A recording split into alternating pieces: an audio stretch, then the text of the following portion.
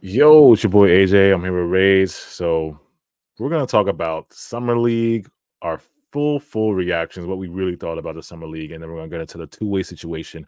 RaiQuan Gray got cut, so Armani Brooks signed. the money book signed, but two ways straight up to two. I mean, straight up to Summer League. Like I was very proud of this team, the way they fought. Like I said, we fought this Summer League, and like I said, we were this close. I mean, we took the Cavs to the brink. We took the Cavs. This is the champs we were playing against in that semifinal game. We took the Cavs to the brink, and we almost had them.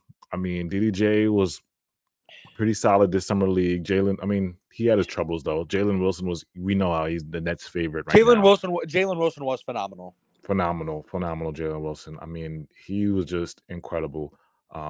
We weren't expect. I mean, I wasn't expecting it. I wasn't expecting him to play like this, and to make second team. To make second team was very big for him, and just the shooting is what surprised me the most. Because I think when I watched his film, I was like, "Oh, he reminds me of Jimmy Butler, Josh Hart." You know, I don't never play outside my game. I get to the rim. I'm a rebound. Play make sometimes, but I'm gonna take my shots sometimes. But when he was open for three, he was hitting, and I'm like, whoa! When did Jalen Wilson become a 40% 3-point shooter, bro? Like, yeah, he was really good during the Summer League, bro. I really enjoyed watching him play. Who was next? Oh, Armani. We're gonna get to Armani a little bit later, but Sniper Brooks, Armani was so clutch this Summer League. Incredible shooting. And we talked about this a little bit on stream. Like he went to the Rockets. He had up and down years. Some years he would shoot well. Some years he would just be bad. But he took advantage of this year. Like, well, he was like, "I'm coming to this Summer League, and I'm making a team." He was on a mission. But what was your biggest take from Summer League, bro? About from the Nets' point of view. I mean, I know some people don't really care. They don't want to like value Summer League. Personally, I value Summer League. Summer League. But I know I don't live or die by Summer League, but I still value it because you're playing against pro talent. You're playing against second-year guys. You're playing against it's not like you're playing against no college. I mean, you're playing against guys that have fallen in the NBA and playing in a Summer League, like G League guys. It's not like you're playing scrubs. But you are playing pros, and you're playing guys who have made it to this level. You're not playing college level talent. You're not playing like the OTE talent like the Thompson twins were playing. Yeah, exactly. So it's like I do value it. But what was your biggest take from the Nets Summer League? I mean, going from here, where do you see I guess that those top four guys, DDJ, Jalen Wilson, Armani, and then who am I missing? I guess you could put Kenley Chandler in the conversation and RaiQuan Gray, but you know, I know a lot of people like Matt Lewis too. But what was your biggest take from Summer League? Well, Jalen Wilson looked like a guy who can come in and actually get rotational minutes for our team. Yeah. That was really good because I think ultimately when we went into the Summer League, I don't think anyone thought that Jalen Wilson would look. I don't know if people actually thought that Jalen Wilson would look way better than Noah Clowney, like way better.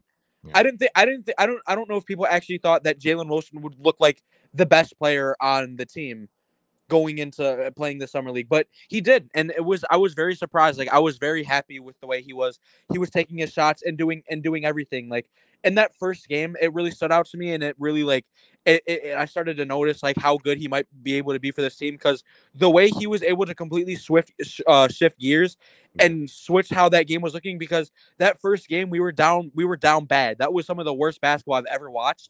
Yeah. And he completely turned the game around. He was taking it to the rim, and he's a good rebounder. I was very proud of Jalen Wilson. I think he'll get minutes for this team somewhere in the future. And then we talk about Armani Brooks, who got his contract. He's also a shooter, and he was clutch too. Like the shots he was hitting was great, and he was a big part in why the Nets were almost made it to the championship game. Because he was clutch.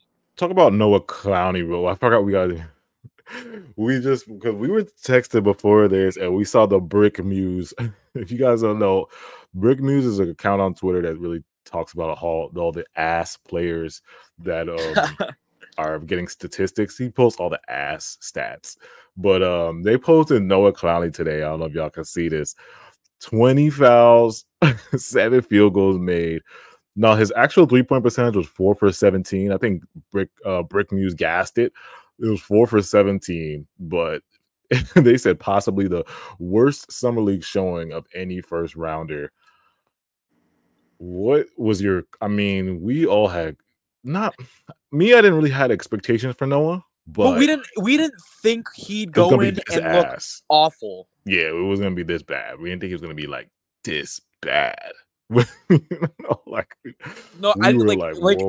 It was just like it was bad. But ultimately, like I'm not I wouldn't necessarily say I'm worried because like it is summer league and he is going in, but it was the way he kind of approached the game, and he just looked very hesitant, and it didn't really seem like he knew what he was doing, and offensively he was just kind of standing at the 3-point line and not really doing anything besides sitting at the 3-point line, and that was an ultimate problem with me. And I said this in the first stream, and I said this in the other streams, that my problem with Noah Clowney is not that he's not making his 3-point shots, but it's that he's not doing anything else.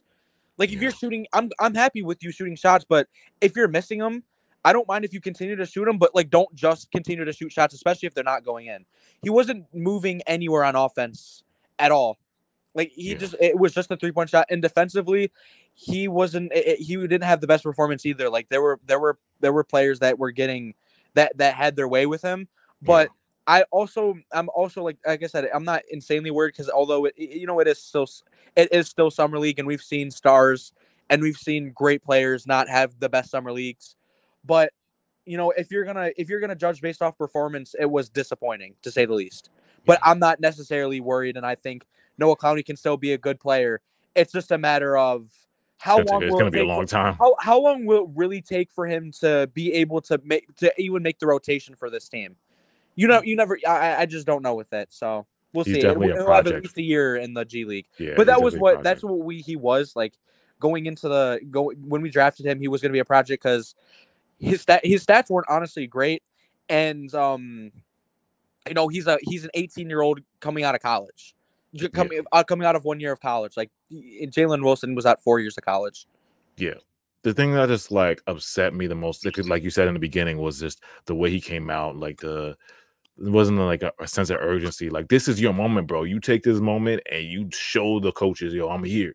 You know what I'm saying? And he just didn't have that for me. You know what I'm saying? I'm not saying he's not gonna eventually have that, but I just wanted to see that, more tools in your bag. Like, show us something. You said you were gonna show us something. You were picked 21st pick. He was our first pick. Yeah, so your first round guaranteed pick. Like I wanted you to show us a little bit more. But like I said, we all know he was a project. He's 18. We're gonna give him time. We're gonna pray for him, wish him the best. Hopefully he, gets his stuff together and he makes a run and gets better. All right. So going to the next thing, the two-way contracts. The Nets gave Jalen Wilson a two-way contract before the summer league began, and he definitely earned it. So Jalen Wilson, clear two-way. Now, RaiQuan Gray was given a two-way before summer league. I think last year, at the end of the year, he was given this two-way contract. The Nets literally just waived him. I think probably like 2 days ago.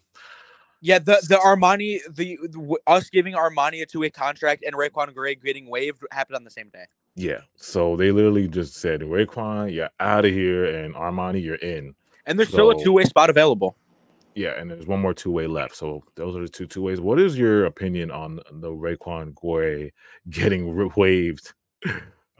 Basically, imagine thinking you're set for the year and then getting waived immediately. It's too bad, but ultimately, like it is whatever. It's not like RaiQuan Gray really had a great performance in the summer league, and ultimately that was the time for him to really look good. Because the thing is, RaiQuan Gray had a whole year really in the G League.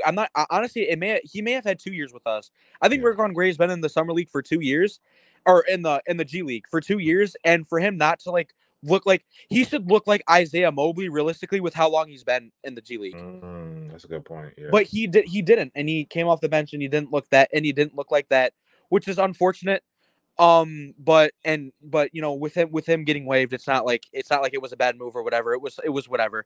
Armani Brooks deserved his two-way though, and I still think there's still a two-way spot left available.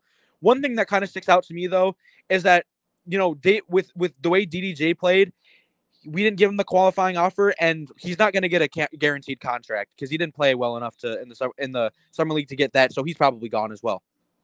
Yeah, that's the sad part about it because I'm a DDJ fan, and I think he'll get a contract from another team, but I don't know. Like you said, I'm not sure if he's going to get a guaranteed. We might just opt him in for a two-way. He might just be our two-way guy. He might just be on two-way for another year. I don't want the Nets to. I'm not saying I don't want DDJ because I want DDJ, but that third two-way, I feel like shouldn't it be somebody like we're going to use like shouldn't it be a center or power forward? Like I'm just talking about from another guy in a G League or another guy from another team. I feel like that's probably the best approach to take is to get someone from a different team because surely there's guys out there that raised eyebrows and that's worth picking up on the team because I think after like all of this, I still don't think like I thought this even last year, even when we converted him to a standard contract at the end of the year. I don't think DDJ will be able to peak with us, and I think it is ultimately better if he does get moved on because I don't think he'll peak with us. I don't think he'll. Yeah, I want him to go somewhere and get minutes. Yeah, I want him somewhere to go to and get ton of minutes, ton of opportunity because I don't think, especially with this staff or Jacques Vaughn, I don't think he's going to give him the best opportunity to succeed. There were some moments. I remember I went to a game this year.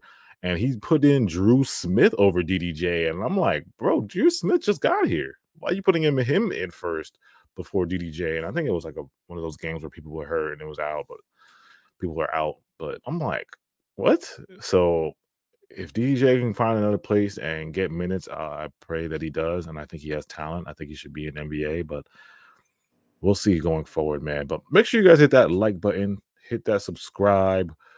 We'll be back. More content coming soon. Put in the comments what other content you guys, who was your favorite in Summer League? What do you guys see about all these prospects we talked about in Summer League? And hit that like button. We'll be back. It's Nets Kingdom.